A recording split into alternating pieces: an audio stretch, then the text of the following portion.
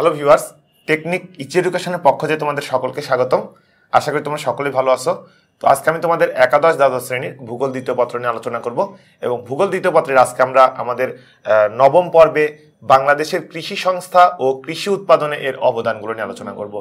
তো বাংলাদেশ কৃষিভিত্তিক দেশ, কৃষি আমাদের অর্থনীতির প্রধান উৎস সেটা আমরা জানি এবং আমরা কিন্তু এই মানব ভূগোল নিয়ে যে আলোচনা করছি সেই মানব ভূগোলের একটা গুরুত্বপূর্ণ পার্ট কৃষি, সেই কৃষিটা নিয়ে কিন্তু কথা বলছি। এবং দেখো, এই কৃষি কাজের ক্ষেত্রে, কৃষি উন্নয়নের ক্ষেত্রে আমাদের যে সকল সংস্থাগুলো গুরুত্বপূর্ণ ভূমিকা পালন করে থাকে বা যে সকল সংস্থার একটা বড়সড় অবদান রয়েছে, আমরা সেই সংস্থা নিয়ে কথা বলতেছি এবং সেই সংস্থাগুলো আমাদের কিভাবে অবদান রাখছে সেই বিষয়গুলো দেখব। তো আমরা যদি প্রথমটাই দেখি তাহলে আমরা দেখবো যে কৃষি সম্প্রসারণ অধিদপ্তর। কৃষি সম্প্রসারণ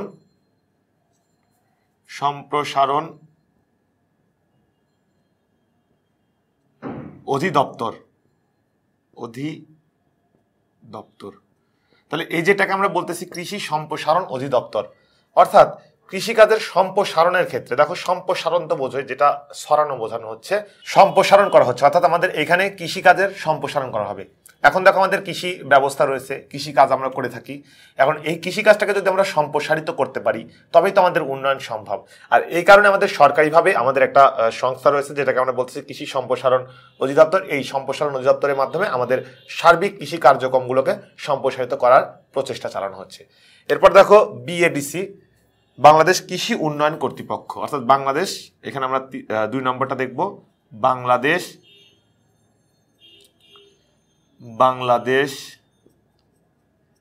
কৃষি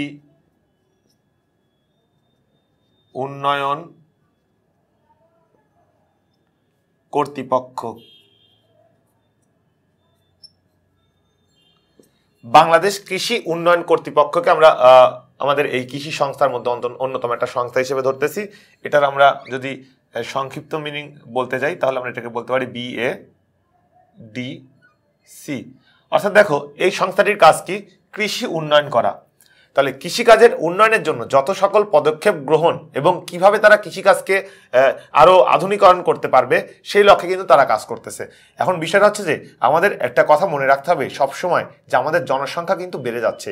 জনসংখ্যা বাড়ার হারটা কিন্তু প্রতিনিয়তই আমরা দেখতেছি আমাদের মানে সামনের দিকে এগিয়ে যাচ্ছে। তার ফলে কি হচ্ছে, আমাদের কিন্তু জনসংখ্যা বাড়লে আমাদের আয়তন কিন্তু বাড়ে না। আর যেহেতু আয়তন বাড়ছে না, যার ফলে কিন্তু কৃষি জমির পরিমাণটা হ্রাস পেতে থাকবে। তাহলে কৃষি জমির পরিমাণটা হ্রাস পাবে কেন? যে সেখানে বাড়িঘর তৈরি করা হচ্ছে, অতিরিক্ত জনগণের জন্য অতিরিক্ত আবাসস্থল দরকার। তাহলে সেখানে আমরা বাড়িঘর তৈরি করছি, সেই বাড়িঘর তৈরি করার কারণে সেখানে আমরা বসতি স্থাপন, ফসল উৎপাদন করতে সক্ষম হচ্ছে না। তাহলে আমার জমির পরিমাণটা কমে যাচ্ছে। তাহলে এই যে জমির পরিমাণ কমে গেল, জমির পরিমাণ কমে যাওয়ার ফলে আমাদের ফসল উৎপাদন কমে যাবে।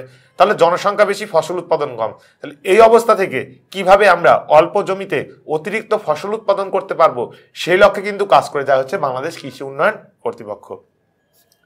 এরপর দেখো আমরা বলতে পারি 3 নম্বরটা বলতে পারি Bangladesh rice research institute, Bangladesh ধান গবেষণা কেন্দ্র। বাংলাদেশ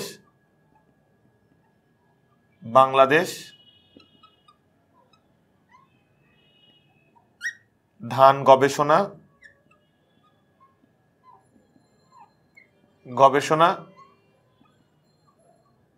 কেন্দ্র, যেটাকে আমরা সংক্ষিপ্তভাবে বলতেছি বাংলাদেশ রাইস রিসার্চ ইনস্টিটিউট। এটাকে আমরা যদি ইয়েভাবে দেখি, রাইস রিসার্চ ইনস্টিটিউট, এটা হচ্ছে আমাদের অর্থাৎ এই বাংলাদেশ ধান গবেষণা ইনস্টিটিউটকে আমরা বলতেছি এখন দেখো, এই টা কি কাজ করতেছে? আমাদের খাদ্যশস্যের যদি কথা বলি, আমাদের কৃষিজ পণ্যের যদি কথা বলি, সেক্ষেত্রে কিন্তু আমাদের প্রথম এবং প্রধানতম হিসেবে আসতেছে কোনটা? টা। কেন? যে ধানটা হচ্ছে আমাদের প্রধান খাদ্যশস্য। ধানটাকে তো আমরা প্রক্রিয়াজাতকরণ করে চাউল তৈরি করে সেটা আমাদের ভাত হিসাবে ব্যবহার করে থাকি বা আরো অন্যান্য কাজে আমাদের এটা ব্যবহার হয়। সুতরাং আমরা এখানে বলতে পারি যে আমাদের বাংলাদেশ ধান গবেষণা কেন্দ্র বা ব্রিটা আমাদের যদি তারা ধানটার ফলন কিভাবে বাড়ানো যায়, ধানের উৎপাদন কিভাবে বাড়ানো যায় এবং কোন প্রজাতি, বিশেষ করে সমস্যা দেখা দেয় যে কোনো কোনো এলাকা খরাপ্রবণ এলাকা, কোনো কোনো এলাকা অধিক বন্যা হয়, কোনো কোনো এলাকায় লবণাক্ত পানির পরিমাণ বেশি থাকে। তাহলে এই পরিস্থিতি, মানে যে এলাকায় আমার লবণাক্ত পানিটার সাথে সম্পৃক্ত আছে সে এলাকায় লবণাক্ত সহিষ্ণু যে ধান ধানের জাত উৎপন্ন করা যাবে কিভাবে, এই ধরনের গবেষণা কার্যক্রম করে। যে এলাকায় খরা বেশি হচ্ছে সে এলাকায় খরা মোকাবেলা করতে পারবে করে ধান উৎপাদন করা যাবে, সে ধরনের ধানের জাত উৎপন্ন করা হচ্ছে। বা যে এলাকায় বন্যা বেশি হয় সে এলাকায় বন্যাটাকে মোকাবেলা করে কিভাবে ধান উৎপাদন করা যায় বা অতিরিক্ত ধান উৎপাদন করা যায়, সেই দিকগুলোর উপর কিন্তু নির্ভর করে তারা তাদের কার্যক্রম পরিচালনা করছে বাংলাদেশ ধান গবেষণা কেন্দ্র বা ব্রি। এরপর দেখো আমরা আরেকটি সংস্থা সম্পর্কে জানবো, 4 নাম্বার। এটা যেমন আমরা বললাম ধান গবেষণা কেন্দ্র, আমাদের আরেকটি রয়েছে বাংলাদেশ কৃষি গবেষণা কেন্দ্র। বাংলাদেশ কৃষি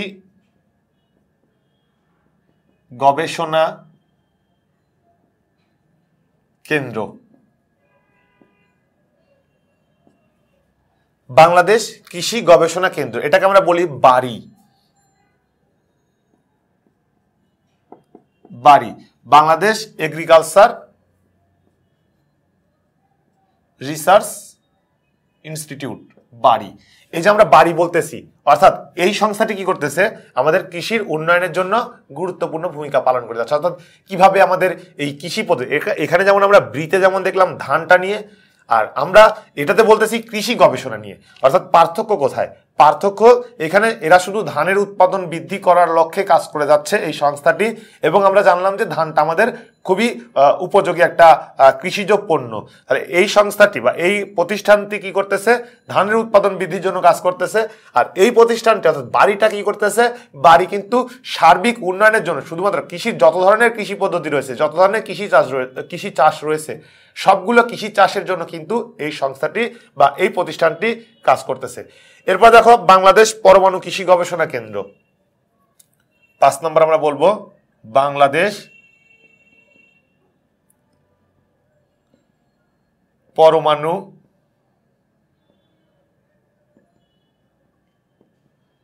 কৃষি গবেষণা কেন্দ্র,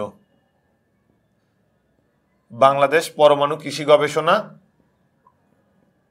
কেন্দ্র, যেটা আমাদের কৃষিকাজের উন্নতি সাধন বা বিশেষ করে আমরা যদি কৃষি ব্যবস্থার সার্বিক যে উন্নয়ন আমরা বলে থাকি, অর্থাৎ ফসল মানে বীজ থেকে শুরু করে, বীজ উত্তোলন থেকে শুরু করে, বীজ থেকে চারা তৈরি থেকে শুরু করে একদম সর্বশেষ পর্যায় পর্যন্ত ফসল উত্তোলন পর্যন্ত যে সকল কাজগুলো করে থাকে সেগুলোকে কিন্তু আমরা বলছি বাংলাদেশ পরমাণু কৃষি গবেষণা কেন্দ্রের কাজ। এবং এই সংস্থাটি তাদের উদ্দিষ্ট লক্ষ্য পূরণের মাধ্যমে আমাদের কৃষি ব্যবস্থার উন্নয়ন রক্ষা করতেছে। এরপর আমরা দেখব বীজ প্রত্যয়ন এজেন্সি, এটা গুরুত্বপূর্ণ একটা দিক। আমরা যেগুলো দেখলাম তার থেকে এটা একটু ব্যতিক্রম। বীজ প্রত্যয়ন এজেন্সি অর্থাৎ দেখো আমরা যে ফসল উৎপাদনের কথা বলতেছি, সেই ফসল উৎপাদন করতে যে আমাদের বীজটা কিন্তু সবচেয়ে গুরুত্বপূর্ণ একটা মাধ্যম। কেননা আমরা যখন ফসল উৎপাদন করতে যাই, ফসল উৎপাদন করতে যাওয়ার পরে আমাকে কৃষি জমি নির্ধারণ করতে হয়। জমি নির্ধারণ করার পর জমিটাকে কিন্তু উপযোগী করে নিতে হয়, আর উপযোগী করে নিতে যে আমাদেরকে অনেক পরিশ্রম করতে হয়।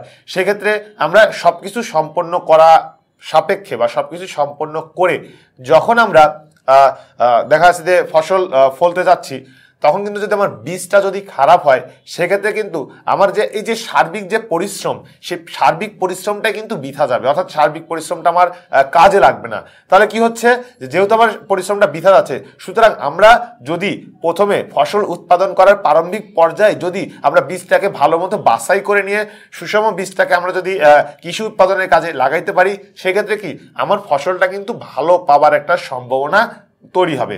তো এই কারণে বলা হচ্ছে যে বীজ প্রত্যয়ন এজেন্সি, অর্থাৎ এই এজেন্সি বা এই সংস্থাটির কাজ কি, এর কাজ হচ্ছে সঠিক এবং সুন্দর স্বাভাবিক বীজ জনগণের বা কৃষকদের হাতে তুলে দেওয়া। তাহলে সঠিক এবং ভালো বীজ যখন কৃষকরা পাচ্ছে, সেই ফসল সেই বীজগুলো বপনের মাধ্যমে যখন ফসল উৎপাদন করতেছে, তখন কিন্তু সেইখান থেকে ভালো ফসল উৎপাদন হওয়ার সম্ভাবনাটা বেড়ে যাচ্ছে।